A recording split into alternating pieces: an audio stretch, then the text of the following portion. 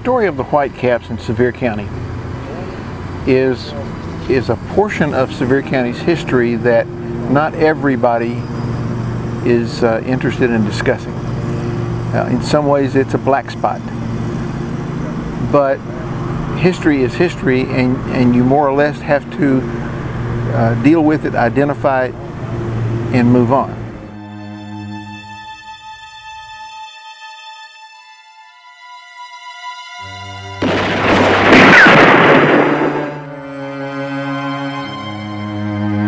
The Whitecaps story is a narrative that rivals any good work of fiction that I think I've ever been around. It has everything you need. It has good guys, it has bad guys, it has intrigue, it has all the elements that a good work of fiction has. I have to say that I had never heard of the Whitecaps until one rainy day when I was doing a newspaper story in a neighboring county, and Richard Way, who I knew, called out to me and suggested he wanted me to do a book, and we discussed it, and that's the first mention I had ever heard of the Whitecaps. My dad always said, if you don't know where you came from, you don't know where you are, and you don't know where you're going. When I was a teenager, I played in rock and roll bands, and I played as a union musician, and I played on the Kaz Walker Hour. So many times I would sit on a great big roll of canvas in the studio, and Kaz would actually come up and sit down, and he'd have all these wild tales to tell me. Well, I was very impressionable, so I listened, and then I actually started taking notes. So over a period of time, I developed this real interest in the Whitecaps and the Bluebills. So over a period of my lifetime, I gathered quite a lot of information. And then I decided, you know, this needs to be preserved for history. So I commissioned Bob Wilson, met him in a parking lot, and got to talking to him and decided, you know, this guy has been an investigative reporter for the newspaper, he's been an editor, he's the person that could put all this together. It sounded interesting to begin with, and so I told him I would poke around a little bit and see what I could come up with. It started out with a good purpose, or at least a good purpose in the minds of the individuals who formed the group. They took it upon themselves to stamp out what they felt like was immoral conduct in a certain section of the county. Somebody had decided that they should go over there and, with some switches they called wides, and call them out in the middle of the night, give them a whipping, and make sure they went back where they came from. And specifically, that's what they did. They soon attracted an element of people that took a strong hold of the organization, and before long it was just a terrifying organization that terrorized the entire county for many years.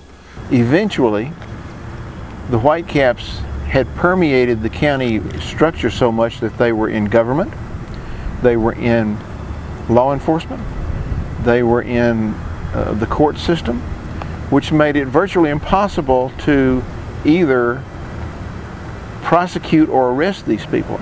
And essentially, they were such a fearsome group that nobody dared cross them. When I came along more than a half a century later, it was still a hush-hush topic because there were a lot of relatives. At that time, some of the Whitecap members were still living, and certainly some of the children of the Whitecap members were still around at that time. So very little was written about it in the newspapers, and we had a county historian at one time who refused to acknowledge their existence. One of the stories that's really prevalent is how a lady had two daughters, and the Whitecaps had pulled the two daughters out and were whipping them, and the mother protested so violently that they decided it was a good thing just to whip her and teach her a lesson. I'm Mary Catherine Kathy Breeden, the great-granddaughter of Mary Breeden, who was the first fatality attributed to the Whitecaps. This was not a story that came down through our family It was something around the early 1990s. I was doing family history. I was actually in a bookstore in Gatlinburg, and I ran across the Crozier book, which is, I believe, the first account of the Whitecaps in Sevier County. I had never heard of the Whitecaps. I had also never heard of this incident involving my great-grandmother. But when I looked at the chapter in the book called The Whipping of Mary Breeden, you know, I was just shocked. There was my grandfather Jesse. There were two great aunts in the story, Belle and Martha. And I was just stunned that this terrible thing had happened to my great-grandmother. Incidentally, the last known survivor of the Whitecaps was one of the people that was involved with that. I remember at the time, I was a teenager when he passed on, and I remember hearing people of my grandmother's generation in sort of whispered tones saying, well, that's the last of the Whitecaps. I guess I'm here today to, in a way, to honor her. It's when you read something like that, you do want to step back in time and you want to go back and make things better for the people involved, for my great-grandmother, for my grandfather, for the two great aunts, but of course you can't do that. So I'm so happy that that this book, Eyes of Midnight, has been published to keep this story in the public eye. The final act of the Whitecaps that had any significance at all was a particularly brutal double murder of a young couple not even 20 years old who had an infant daughter.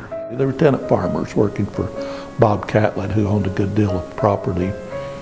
Laura Whaley, whose maiden name was the same as mine, McMahon, said some things publicly about Bob Catlett that he didn't like. And it was very obvious to a lot of people that Bob Catlett was involved in the Whitecaps. So he decided to take matters in his own hand, and he sent Pleswin and Catlett Tipton out to the Whaley's farm to take care of matters. Now, whether he asked them to kill the couple or to scare them, we don't know. But the end result was that both of them were murdered. The two men who were paid to do that were the ones who were hung on this courthouse lawn all those years ago, in 1899 to be specific. Laura Whaley's sister was in the house at the time, and she laid very quietly, and they did not realize that she was there. And she was able to identify Pleswin and Catlett Tipton on the public square a couple of days later, and then they were brought to trial. They were given the opportunity to be baptized if they so desired. So Pleswin accepted that and was taken to the river, which was just behind the jail at the time, and was baptized before a large audience. There's a picture that exists of that to this day, of the baptism of Pleswin, which has become an iconic photograph in the history of Sevierville. And Catlett Tipton chose not to, but he was baptized, and then the following day he was hanged. They were brought before trial, and there were lots of people summoned to testify. Among them was the sheriff, Millard Fillmore Maples. And during his testimony, he had said something that offended Pleswin's family. So after that day of testimony, William Wynn, a brother of Pleswin, met Sheriff Maples in an alley near the courthouse, and a confrontation occurred. Guns were drawn, and William Wynn ended up dead on the street there. So the day that Pleswin was on trial and the final arguments were being made in the courthouse, the funeral procession of his brother passed by the courthouse on the way to Shadow Cemetery for an interment. I'm certainly glad that it's being retold, and it's been retold so well. My great-grandmother experienced a horrible death, and so if this story means that in the current time that we can avoid something like that happening to somebody else, then I think you've accomplished what you set out to do with your book. The story involves a community that, when you think of 1,500 Whitecaps in a community that had 6,000 voters, roughly, that in itself is significant of how that evolved. And it's American history. The experience that one person had on Wednesday is not the same experience as someone had on Friday. And that's what this whole story is about, is how did all that change over time? How did it grow to be 1,500? How were all these different people that were brought to justice but then never were convicted? How did they get out of it? Nobody would talk about it much.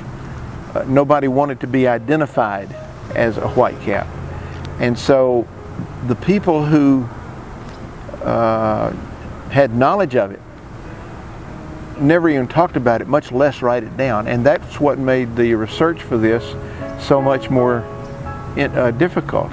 What I did was go to about 5 or 6 different sources and meld the information together, along with using a genealogy website, and try to put this story back into chronological order, into some kind of cohesive story that could be told as a story.